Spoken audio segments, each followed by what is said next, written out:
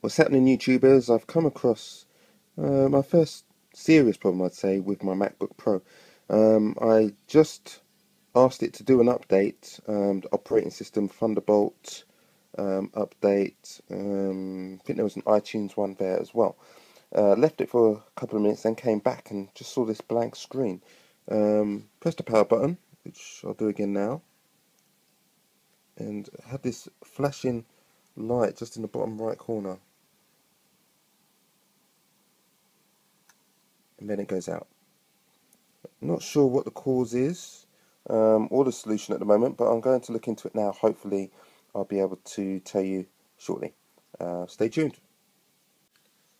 Okay, so thankfully, this problem wasn't too much of a problem. What I did was simply plug the mains power in. I'm a bit surprised because there was power on the battery. Hopefully, you can make out there. There's currently 57%, and it was in the 50s when I started the update. But I'm back. That's the main thing. So if you run across this sort of problem, try plugging the mains in and restarting. Hope that helps. Obviously, can't guarantee it for everybody, but certainly it's the first thing to try. Please subscribe. There'll be many more useful, helpful videos on Macs, PCs, and other technology. Thanks a lot. Bye.